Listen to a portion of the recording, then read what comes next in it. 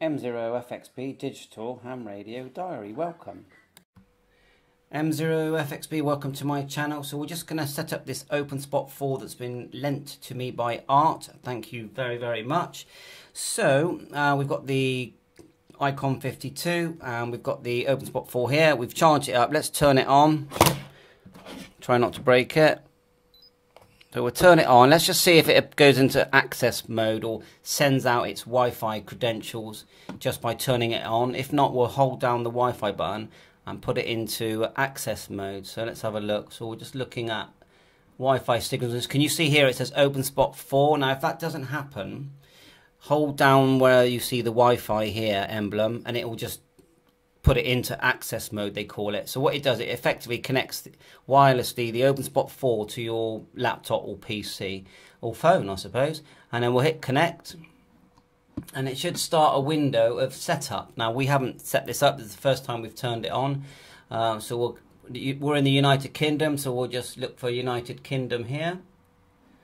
And the frequency we're going to use is actually 433.550. So we've got United Kingdom, and then we'll go next. I mean, it's so fast to set this up. Click OK, and then what should happen? It should be asking now for our internet. My internet at home is here, so I'll click connect, and then I'll put in the password. Hopefully, you won't be able to see this. So there's my password, click connect, and then once it's connected, then it will allow your computer to go back to using its normal Wi-Fi, but the Openspot 4 can't connect, requested Wi-Fi, authentication fails, so I've got the password wrong, so we'll try that again, connect.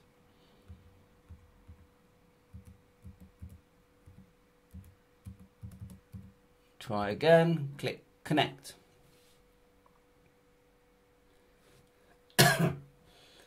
Right, there you are, it's getting an IP address. The Openspot 4 is now connected. You can continue setting up your Openspot 4 by clicking next, and you've got some details here. Access point mode will be turned off after clicking on the next button. So it means your computer will connect back to its Wi-Fi. So we're going to go next. Access point is off. Access point mode turned off. Okay. We've explained what that means. So we're now on. And we're going to need to set our frequency, or we're not going to hear anything on the radio. So we'll keep this live so you know what's happening. Connecting, there it goes. Interface disconnected. I'm just listening to what it's saying actually. Now if you ever can't find it, all I do, hopefully a window will appear without me having to do anything. You just type in sharkrf.link and that will find it. So let's put that in. sharkrf.link and it should go to it. Now the thing is I've got two turned on here. So we need to put in the device ID and then it will find the right one. So let's turn this round and look at the device ID which is on the back here. So yeah. Okay, we put the ID in and it's going to find us. You can enable advanced mode here. Got it. So yeah, here at the bottom it says bottom you've got advanced mode and it just allows more menus to be used. But we'll keep this as a connect only video for now. Put the Openspot back where it was. It's got a built-in battery as you know. So now let's get in our call sign. So we'll go M0FXB. It should find the DMR and the NXTN. We can click save.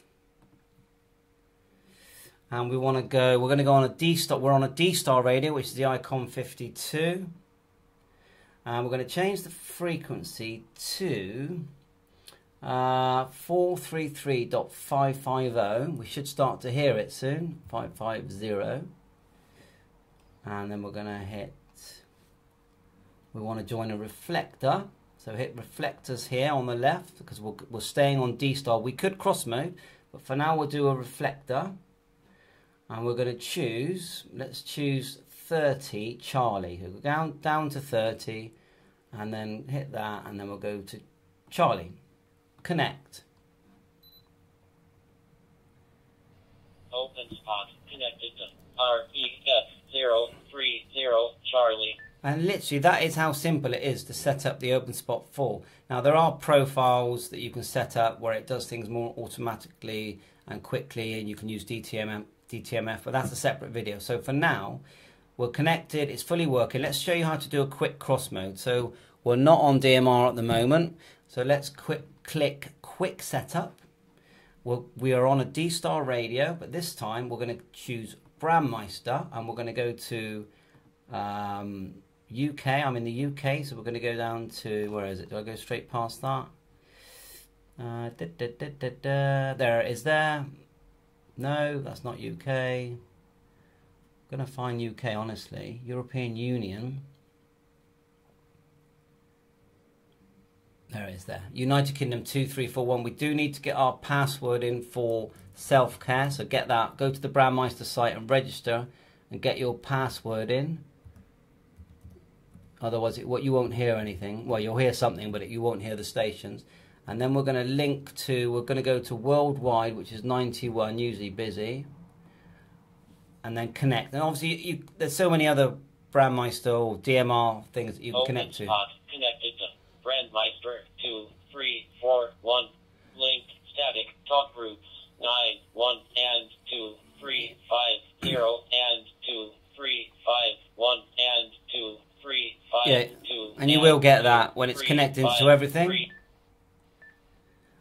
Now, if you get this, it's just because my internet isn't great in this room. But look, someone's there. Hotel 3, Hotel Golf Bravo. It's working fine. Set the top half to use reflector on your any D-Star radio. To talk, it's use reflector. To change, go to link to reflector, and you can actually use the radio to control it as well. And you can even click on their call sign there and look at their QRZ. So someone's talking now, and you could even type in 4000 to disconnect. So I hope this helps you just to firstly set up your Openspot 4. Thanks for watching my video, and please like and subscribe. 7-3, all the best.